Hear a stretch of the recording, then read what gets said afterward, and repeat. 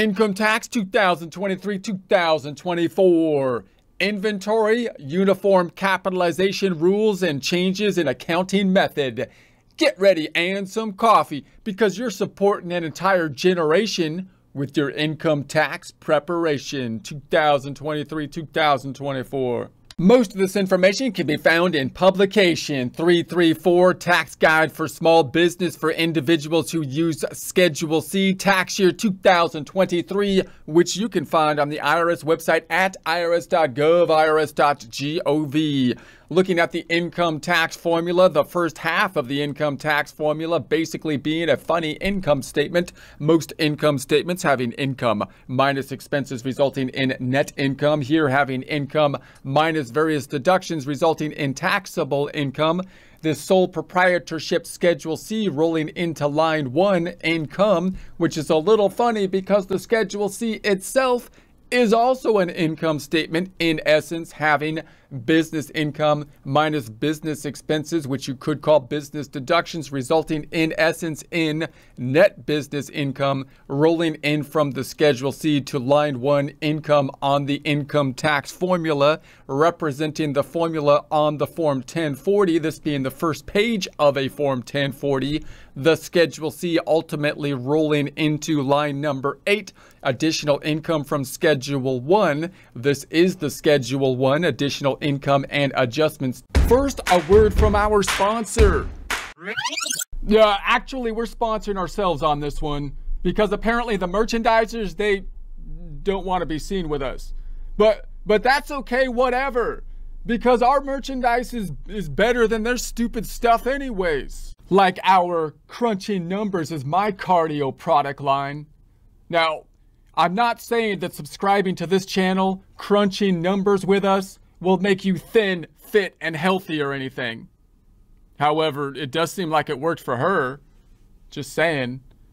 So, subscribe, hit the bell thing, and buy some merchandise so you can make the world a better place by sharing your accounting instruction exercise routine. If you would like a commercial-free experience, consider subscribing to our website at accountinginstruction.com or accountinginstruction.thinkific.com to Income Part 1, where the Schedule C rolls into line 3, business income or loss from the Schedule C. Here is a Schedule C, profit or loss from business, having the P&L, profit and loss or income statement format of an income minus expenses. So now we're continuing on with our discussion of accounting methods, given the fact that the Schedule C is, of course, a type of financial statement in essence, basically an income statement as opposed to the other major type of financial statement, the balance sheet, and it is representing performance over a time frame. Therefore, we need to have some kind of accounting that we're going to be doing in order to guide us in terms of how we're going to be putting the income statement together. Our regulations come from the tax code, but of course the tax code might be deferring to standard kind of accounting regulations and authorities. The primary two types of methods we use, cash method and accrual method, or possibly some kind of hybrid between them, noting that the major things that would push us from going from a cash method, the easier method typically, to an accrual method are when our business, our industry have accrual type of things we need to deal with, such as inventory, because it's going to go on the books as an asset typically when we purchase it, which is a deviation from a cash-based accounting thing to do. And when we buy large things like property, plant, and equipment. In that case, even if on a cash-based system, we would have to put it on the books basically as a balance sheet or on the tax return as a depreciable asset, allocating the cost in accordance with the depreciation rules, that also being a deviation from a cash-based system. All right, so uniform capitalization rules. Under the uniform capitalization rules, you must capitalize the direct cost and part of the indirect cost for production or resale activities. So when we think about capitalization in this context, what we're talking about typically is putting something on the books rather than as an expense, as an asset. In other words, Usually when we buy things, when we're thinking about our accounting process, when the money is going out of our checking account, it's because we're purchasing things and normally we just expense them when we pay for them, such as the utility bill, the phone bill, supplies, for example. But we have some of those things, usually the large purchases and then the inventory, where when we purchase them, the money goes out and we, instead of expensing them, put them on the books as an asset. We can call that basically capitalizing them, putting them on the books as an asset. And they're on the books as an asset because we're not getting the consumption of them that's helping us to generate revenue in the current period, but rather we're basically investing in something. We're investing in the inventory, we're investing in the property, plant, and equipment, the depreciable assets, which will help us to generate revenue into the future. Therefore, under an accrual method, we would want to be expensing them as we consume them rather than when the cash was paid for them.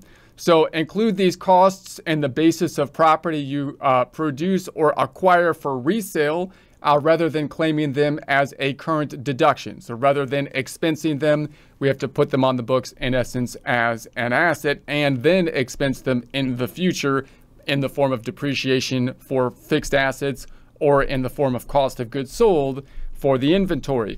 You recover the costs through depreciation, amortization, or cost of goods sold when you use, sell, or otherwise dispose of the property. So if it's inventory, we buy it, we typically put it on the books as an asset, inventory, then we get the expense when we sell it in the form of cost of goods sold. If it's a depreciable property, we put it on the books as equipment or something like that, an asset, then we get the expense when we depreciate it. Amortization would be intangible things that have a similar capacity or process as with tangible depreciable property, amortizing them over the useful life instead of depreciating them. Same concept though.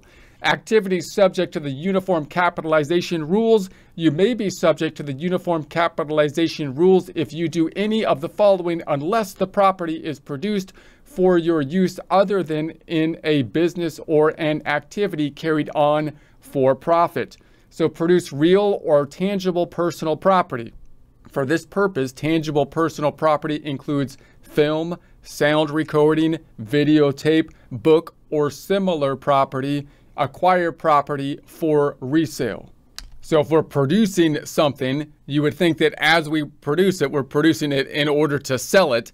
So it might be something that would be capitalized basically as inventory. If we acquire something, then clearly it's going to be inventory because we purchased it in order to sell it in the future. And the idea there being that instead of expensing it at the point in time we purchase it or expensing it as the point in time that we consume costs in order to make the thing that we're making, we're basically making the inventory or the thing that we're going to sell, we're instead going to put it on the books as an asset and then expense it when we sell it in the form of cost of goods sold, you would think. Exceptions. These rules do not apply to the following. So we always have that small business taxpayers defined earlier under inventories where we might have an exception. So inventories, once again, an area that could cause us problems, forcing us to deviate from a cash basis to an accrual basis. However, there could be some exceptions. Therefore, especially for small businesses, when you're dealing with inventory, you want to think pretty well in depth about how exactly is my business going to work logistically and what is going to be the tax basis that would be best for me. And not only in the current year, but also kind of thinking forward in terms of, is this going to lead me to have to change my accounting method in the future, which is kind of a pain. And we have to ask permission for typically or follow certain rules to do so. And we'd like to make it as easy as possible, being consistent if we can. Property you produce in your indirect cost of producing the property are $200,000 or less.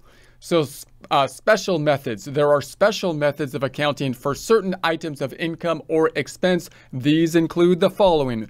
Amortization, discussed in Chapter 7. So we'll get into like depreciation and types of assets later. And then, of course, amortization are going to follow their own kind of rules, which are basically separate from what you might expect. You might expect the tax code to say, hey, we'll just default to accounting principles, generally accepted accounting principles. And they kind of do that, but then they deviate from that for other reasons, which are probably lobbying type reasons and so on, where they're trying to accelerate the depreciation methods. Therefore, the depreciation rules that we go to for taxes may differ than normal best practices for accounting, and that's another area where things get a bit messy.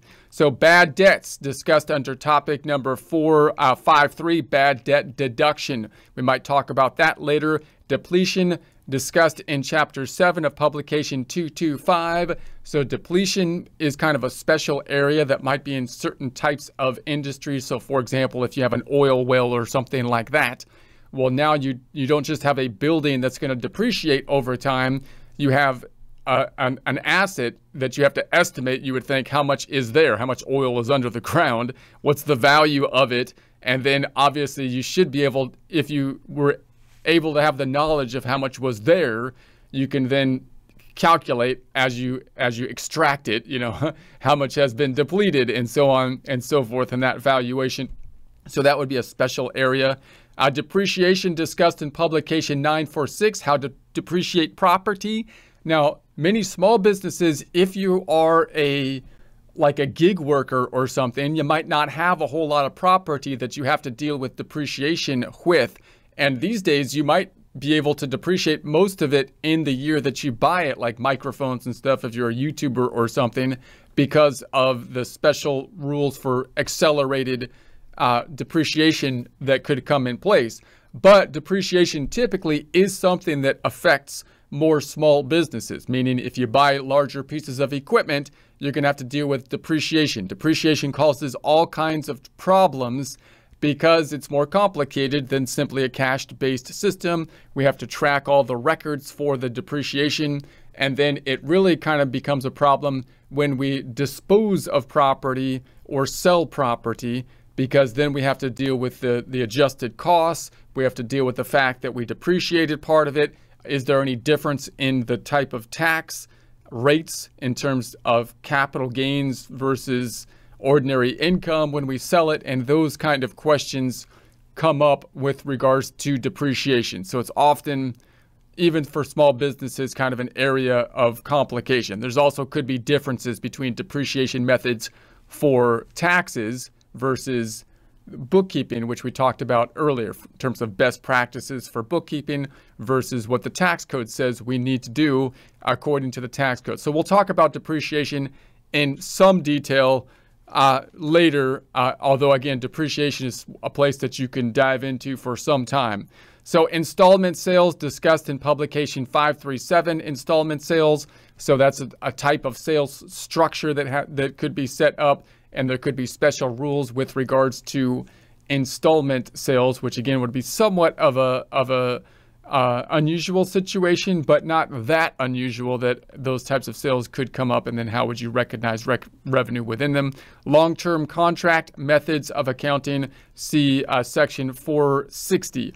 So if we have a long-term contract, again, the long-term contracts could complicate things like revenue generation principles, and some industries that are engaged in them could be specialized areas. So like construction, for example, might be an area of specialization due to differences in accounting methods and therefore tax treatment often as well. So change in accounting method. Once you have set your accounting method, you must generally get IRS approval before you can change to another method. A change in your accounting method includes a change in, number one, the overall method, such as from cash to an accrual method. So one of the core concepts of accounting in general is consistency, because we want to be able to make comparisons year over year. So when we think of accounting, we're typically thinking internal decision making from management, as well as external decision making for people like investors who are using financial statements to try to invest in like stocks, for example. So that in that case, I want comparable performance statements year over year, consistency in the company so I can compare year over year, as well as consistency across companies so we can compare one company to another. So if we choose one method and then we were able to change it all the time, then the tax code for taxes, you would think that people would use that manipulation to change the cutoff dates to try to reduce taxes. Obviously, the IRS is not going to like that, and therefore you're going to need to keep a particular method unless there's a rationale for it, in which case you have to get approval by the IRS. Now, with a cash to an accrual method, you can imagine the IRS might be okay with that in some cases because you're usually going to a more complex method, and sometimes you might need to, such as if you didn't have inventory before and now you do have inventory, or you were a small business before and you've grown to a larger business and now you need to track your inventory in a more specific way for whatever reason. So there are rationales when it could happen, but you're going to get approval for it or need approval.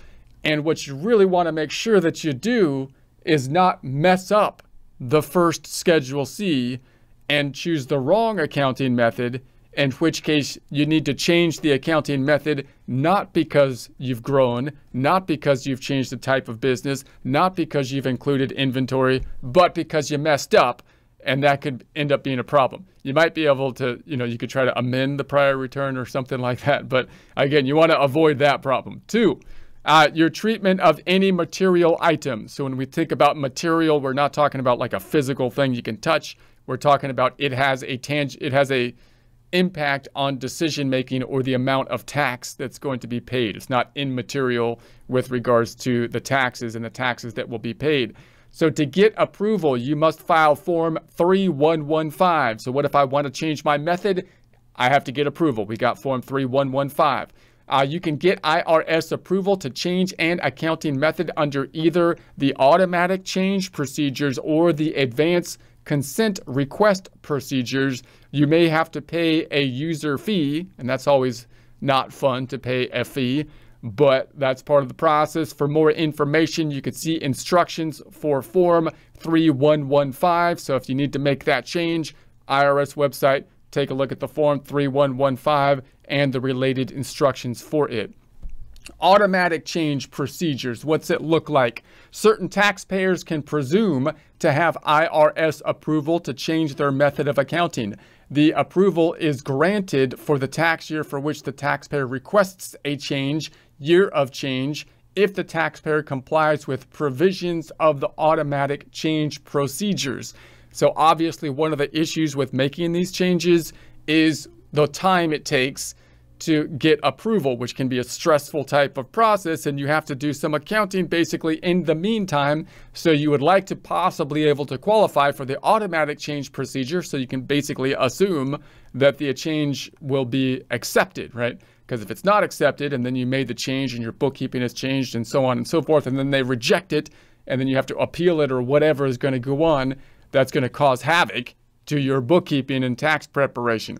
So no user fee is required for an application filed under an automatic change procedure generally covered in Revenue Procedure 2015-13, 2015-5 IRB 419, which is available at the IRS website.